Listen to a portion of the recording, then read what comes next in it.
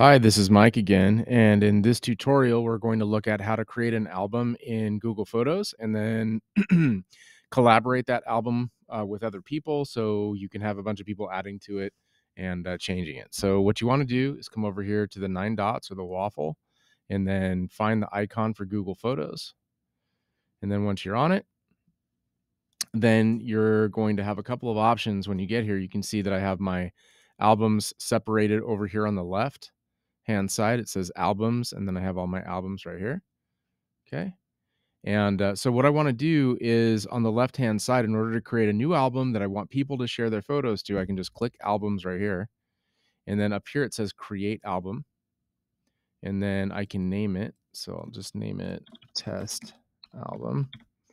And then what I can do is add photos. And there's two ways. One is you can add photos from existing uh,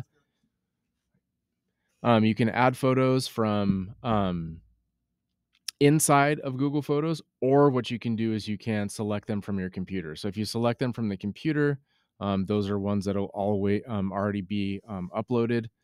And the other way to do it is to just add them from within Google Photos. But that's adding them from your existing account. Um, the most common way probably is if you have teachers or people that want to add to it is to plug their phone into the computer and then so it says select from computer and then choose their phone and then upload from there. Okay, so I'm just going to choose this one picture right here. I'm going to go done. Right, then I have one photo in my album, and then right over here it pops up automatically. It says almost done. Invite family or friends. So I'm going to do that. And then what I can do is I can start adding people right here. I can get a link, all this kind of stuff. So that will invite people to the album.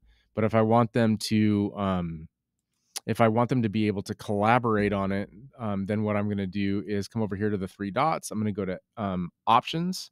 And then under options, I'm going to turn on link sharing, and then you'll see it says collaborate, let others add their photos and videos. You want to make sure that that toggle is on.